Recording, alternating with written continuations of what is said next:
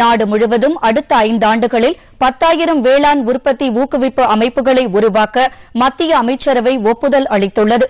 இதற்காக 6,865 கோடி ரூபாய் நிதி ஒதுக்கீடு செய்யவும் அமைச்சரவை ஒப்புதல் அளித்துள்ளது. புதுதில்லியில் நேற்று பிரதமர் நரேந்திர மோடி தலைமையில் நடைபெற்ற மத்திய அமைச்சரவை கூட்டத்திற்கு பின்னர் மத்திய அமைச்சர்கள் பிரகாஷ் ஜவடேகர், நரேந்திர சிங் தோமர், ஸ்மிருதி இரானி ஆகியோர் செய்தியாளர்களுக்கு பேட்டியளித்தனர்.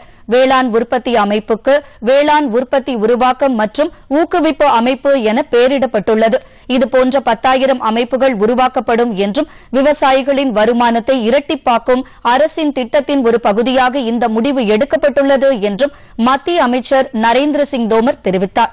சிறு விவசாயிகள் வேளாண் வணிக கூட்டமைப்பு, தேசிய கூட்டுறவு வளர்ச்சிக் கழகம், நபார்டு வங்கி மற்றும் மாநில அரசுகளும் இந்த அமைப்பின் உருவாக்கத்தில் பங்கேற்கலாம் என்று அவர் குறிப்பிட்டார்.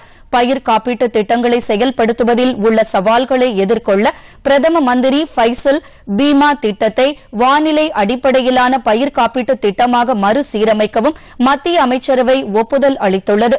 பயிர் காப்பீட்டு திட்டத்தில் விவசாயிகள் சேர்வது அவர்களின் விருப்பத்தின் அடிப்படையிலானது என விதிமுறையில் மாற்றம் செய்யப்பட்டுள்ளது.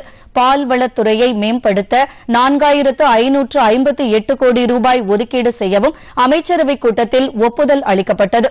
மேலும் 52,497 கோடி ரூபாய் மதிப்பீட்டில் தூய்மை இந்தியா இயக்கத்தின் 2ஆம் கட்ட பணிகளை தொடங்கவும் மத்திய அமைச்சரவை ஒப்புதல் அளித்தது.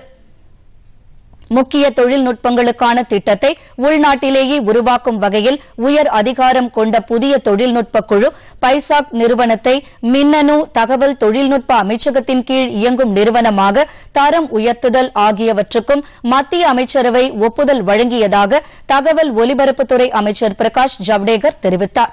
மேலும் 22வது சட்ட ஆணையம் அமைப்பதற்கும் மத்திய அமைச்சரவை ஒப்புதல் அளித்துள்ளது.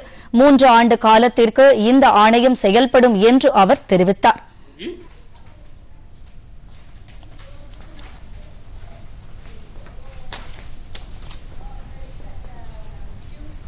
மேலும் நாட்டில் பெண்களின் நலனுக்காக இனப்பெருக்க உதவி தொழில்நுட்ப ஒழுங்குபடுத்துதல் மசோதா 2020 என்ற மசோதாவுக்கும் நேற்றைய அமைச்சரவைக் கூட்டத்தில் ஒப்புதல் வழங்கப்பட்டதாக மத்திய அமைச்சர் ஸ்மிருதி இரானி தெரிவித்தார். ஏற்கனவே நாடாளுமன்றத்தில் கொண்டுவரப்பட்ட வாடகை தாய் ஒழுங்குமுறை மசோதா, மருத்துவ ரீதியிலான கர்ப்பகால திருத்த மசோதா ஆகியவற்றின் தொடர்ச்சியாக தற்போது பெண்களின் இனப்பெருக்க உரிமைகளை பாதுகாப்பதற்கான நடவடிக்கையாக புதிய மசோதாவுக்கு ஒப்புதல் அளிக்கப்பட்டுள்ளது.